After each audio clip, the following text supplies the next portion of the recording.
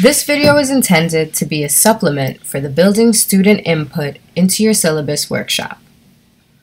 I will be using Google Docs as a platform to demonstrate how and where in your syllabus you can leave open spaces for student input. This is intended as a guide. Feel free to explore and experiment with other technologies. I like Google Docs because you can edit who you share the doc with. You can add specific people using email addresses, or you can send a link and allow users to view, comment, or edit. You can also restrict the doc if need be. First, you'd want to gather anything you need in an empty doc and organize it. For the purpose of this video, I will use a syllabus from a summer course I taught at CUNY. Create headers for your individual class information. You can write the course title and course number, your name, your email address, the semester dates, and your available office hours. Then, you'll want to add a course description or an introduction to your course. Some folks like to add course objectives. Here is where you can put what you expect learners will gain from the course. Another important section is the course policies. It's here that a lot of folks like to put required language. This can include information on plagiarism, accommodations for students with different abilities, and accommodations for students who need absences due to religious beliefs. Other sections for your syllabus can include the course requirements. This is often where people put what assignments are required of their students and how they expect students to participate in the class.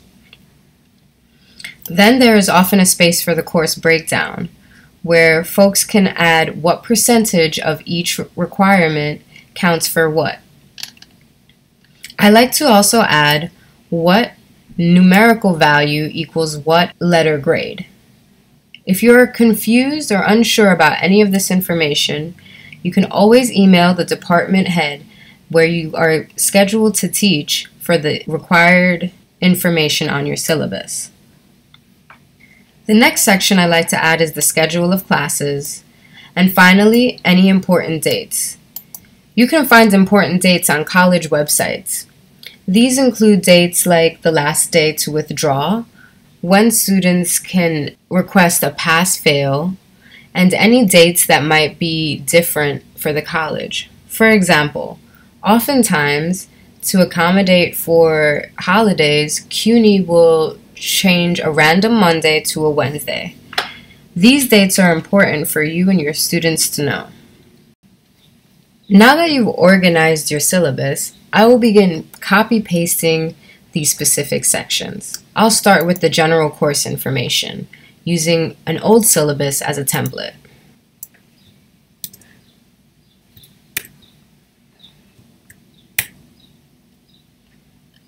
In the course objectives, I like to be able to leave open space for students to actually tell me what they would like to learn. Course policies is another section where you can ask for student input.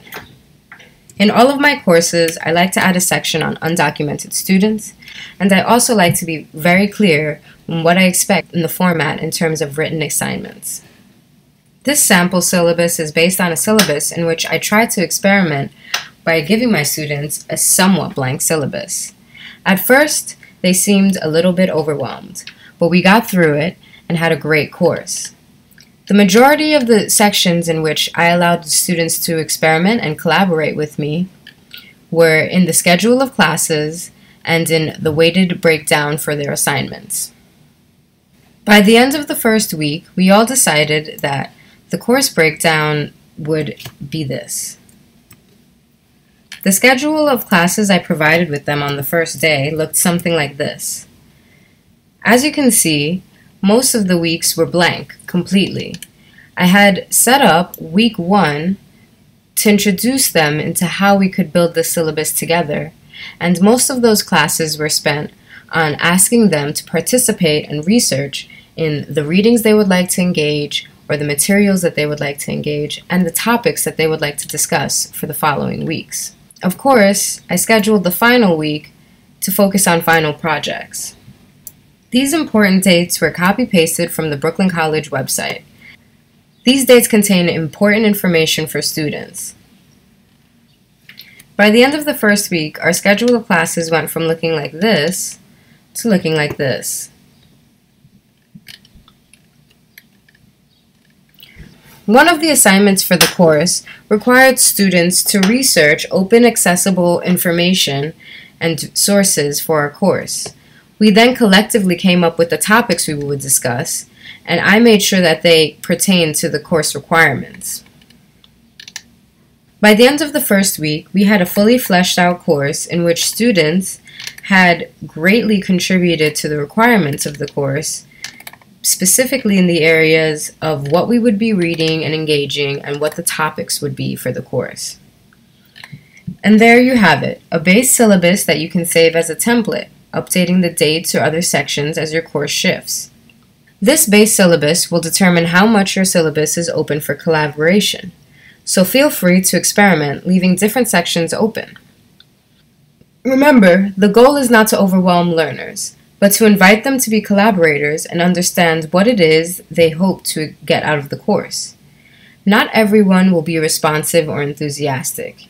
In my experience, providing some structure and being flexible works best.